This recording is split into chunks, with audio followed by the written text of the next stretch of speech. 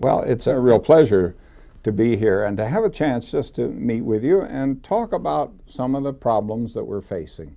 Now, some of these problems are local, some are national, some are global, but they're all tied together. They're tied together with arithmetic, and the arithmetic isn't very difficult. And what I hope to do is I hope to be able to convince you that the greatest shortcoming of the human race is our inability to understand the exponential function. In the summer of 1986, the news reports indicated that the world population had reached the number 5 billion people, growing at the rate of 1.7% per year. Well, your reaction to 1.7 might be to say, that's so small. Nothing bad could ever happen at 1.7% per year. So you calculate the doubling time, you find it's only 41 years. More recently, in 1999, we read that the world population had increased from 5 billion to 6 billion people. The good news is that the growth rate had dropped from 1.7% per year to 1.3% per year. The bad news is that in spite of the drop in the growth rate, the world population today is increasing by something over 80 million people every year. Now, if this modest current 1.3% per year could continue, the world population would grow to a density of 1 person per square meter on the dry land surface of the earth in just 780 years, and the mass of people would equal the mass of the earth in just 2,400 years. Now, we can smile at those. We know they couldn't happen. This one makes for a cute cartoon. The caption says, "Excuse me, sir, but I am prepared to make you a rather attractive offer for your square." Now, there's a very profound lesson in that cartoon. The lesson is that zero population growth is going to happen. Now, we can debate whether we like zero population growth or don't like it. It's going to happen, whether we debate it or not, whether we like it or not. It's absolutely certain people could not live at that density on the dry land surface of the earth. Therefore, today's high birth rates will drop. Today's low death rates will rise till they have exactly the same numerical value. That will certainly be in a time short compared to 780 years. So maybe you're wondering what sort of options are available if we wanted to address the problem. In the left-hand column, I've listed some of those things that we should encourage if we want to raise the rate of growth of population and in so doing make the problem worse. Just look at the list. Everything in the list is as sacred as motherhood. There's immigration, medicine, public health, sanitation. These are all devoted to the humane goals of lowering the death rate. And that's very important to me if it's my death they're lowering. But then I have to realize that anything that just lowers the death rate makes the population problem worse. There's peace, law and order. Scientific agriculture has lowered the death rate due to famine. That just makes the population problem worse. The 55-mile-an-hour speed limit saved thousands of lives. That makes the population problem worse. Clean air makes it worse.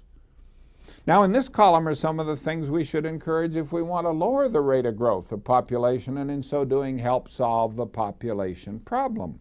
Well, there's abstention, contraception, abortion, small families, stop immigration, disease, war, murder, famine, accidents. Now, smoking clearly raises the death rate. Now, that helps solve the problem.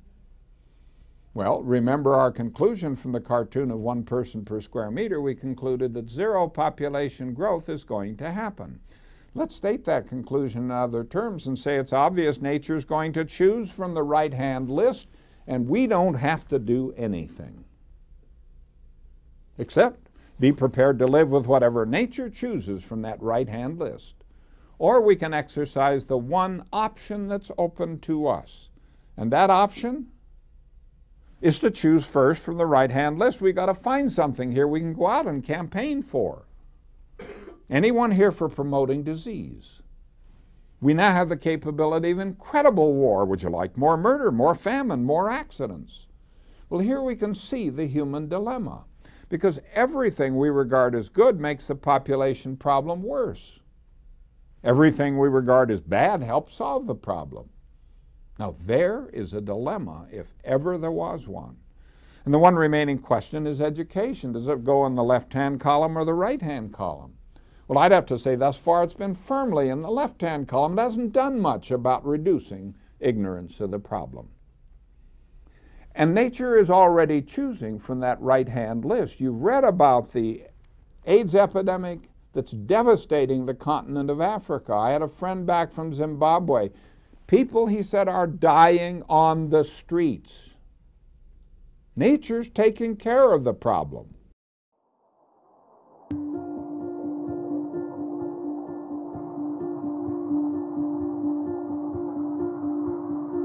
Coronaviruses are a family of contagious viruses that can cause respiratory infections from the common cold to SARS. These viruses can mutate rapidly, resulting in the 2019 new coronavirus named SARS coronavirus 2, which has crown-like spikes that characterize the family. As with most viruses, SARS coronavirus 2 commonly spreads from an infected person to others through droplets in the air when coughing and sneezing, through close personal contact, or by touching a contaminated surface and then touching the face. Unless controlled, each infection typically results in 2 to 3 subsequent people being infected.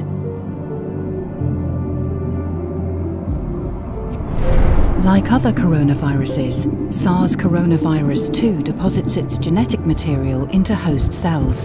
The viral RNA reaches host elements called ribosomes, which act as factories that produce viral proteins.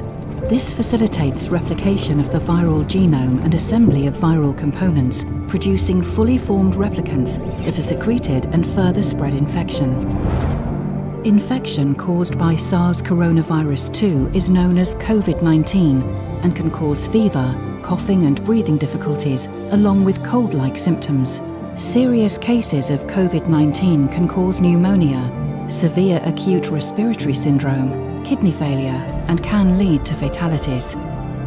Global health organizations have outlined preventive measures to reduce the chances of SARS coronavirus 2 infection, including refraining from touching the face with unclean hands and frequent hand washing with soapy water.